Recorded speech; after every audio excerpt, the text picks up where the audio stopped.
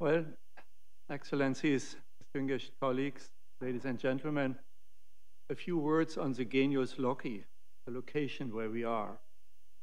You walked in and passed by the bust of Pope Benedict.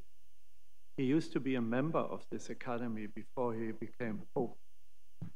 You are watched by Pope Francis over there and by Pope Pius XI, who gave this academy its distinguished characteristics in the 1920s, early 1930s.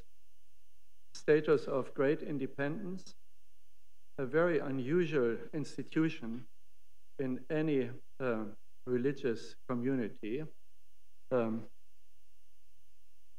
academicians together in the two academies, about 100, are highly distinguished academics. I welcome many of you, some of you here in the audience. They are elected in secret ballot and appointed by the Pope. Of course, they all serve pro bono. So I also welcome all of you who are volunteering to contribute to this important meeting. A special welcome to governors and mayors, those who are already here from various hemispheres. More of you will be joining us in the next couple of days. And many thanks again to academicians, Professor Ramanathan and Professor Suarez Orozco, for their leadership in making this conference possible and so rich in content. Ladies and gentlemen, the Pontifical Academies of Science and Social Science have over the past 20 years addressed the evolving climate crisis and called for urgent action. In the past 4 years alone, we had 8 conferences that addressed climate crisis aspects. We also included political leaders, heads of nations, corporate and civil society leaders, and religious leaders. We have benefited and continue to benefit from the great support by the Holy Father, Pope Francis, for this critical agenda. Were we listened to? The answer is yes.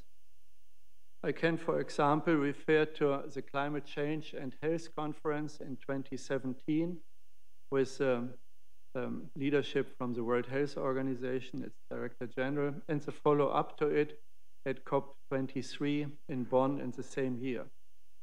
I can also refer to the faith and science dialogues arranged by the United Kingdom and Italy with our academies, and about 30 leaders of world religions hosted by Pope Francis here. That was followed up in the Conference of the Parties in Sharm el-Sheikh and in Dubai last year, where food, agriculture, and water came on the COP agenda for the first time in significant ways. Those were the focal themes of the faith and science dialogues because food and water relate so closely to resilience of, or lack thereof, of poor people. And I can refer to meetings of our academy with food experts and Rome-based food organization leaders, FAO, World Food Programme, and IFAD, that drew attention to climate resilience in 22 and 24, and had some influence on the Food Systems Summit and the COP processes. But the more relevant question, whether we were listened to, is action on climate crisis sufficient? And the answer is no. The answer is no, and that is why this conference with you is so important. Ladies and gentlemen, on occasion of the 300th birthday of Immanuel Kant this month, I remind us of his 3 guiding questions of reason. His and our first question should be, what can I do? What can I know? What can I know? That comes first. We need the science base for the agenda before us. Kant's second question of reason is, what shall I do? So in setting our agenda, we emphasize the interrelationship of the three planetary crises: climate change, biodiversity loss, and high inequality. Climate change amplifies the other two crises. The poorest 3 billion contribute less than 10%, yet suffer to greenhouse gas emissions, yet suffer the most. They are the least resilient. But adaptation financing is only a small fraction to climate finance, neglecting the poor. Further on the question, what shall I do? The Kant question number 2, the action agenda put forward at this conference includes: first, rapidly reduce global greenhouse gas emissions; secondly, adaptation to unavoidable climate change; and 3, societal transformation with shifts in consumption and shifts towards circular economy. This agenda is complex and includes trade-offs on the pathways to the future. Trade-offs between mitigation and adaptation, for instance, also when it comes to finance. A science for resilience agenda therefore has to be part of the action, not an add-on or an afterthought or simply some disconnected accompanying thing. That science agenda includes science on energy, agriculture, food and water, technology options for carbon dioxide removal, public health, financing resilience and the macroeconomics of climate resilience, and transformation science related to the construction sector and the whole economy, moving us towards a circular economy with a bioeconomy. This science must be relevant for the local level in cities and states. Regional climate adaptation science centers could integrate resilience science and education to inform local community, governments, business, and prepare future generations on resilience issues. The young generation at schools have the right to know what is coming, the right to be heard and to be included as actors.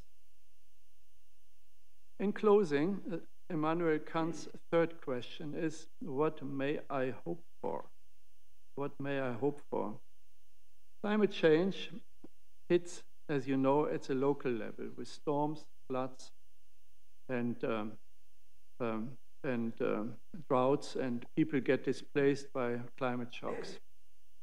Therefore, at this conference, we call for concerted action by leaders at the decentralized level of government, the states and cities. The level of ambition and action at central government levels was often not satisfactory. We must draw on local knowledge, including that of indigenous peoples. Decentralization serves pro-poor adaptation if it includes meaningful political, fiscal, and administrative decentralization. The global voice of local governments in matters of climate policy needs amplification. We want to add to that with the support of you and with Pope Francis. In the increasingly divided world, ladies and gentlemen, climate policy action must be the large island of consensus for collective action. Science communities and faith communities can play and do play positive roles for that together with you. With you, the mayors and governors, that you have decided to join us. Action across political dividing lines must be possible. That is what we hope from this summit. Thank you for your attention.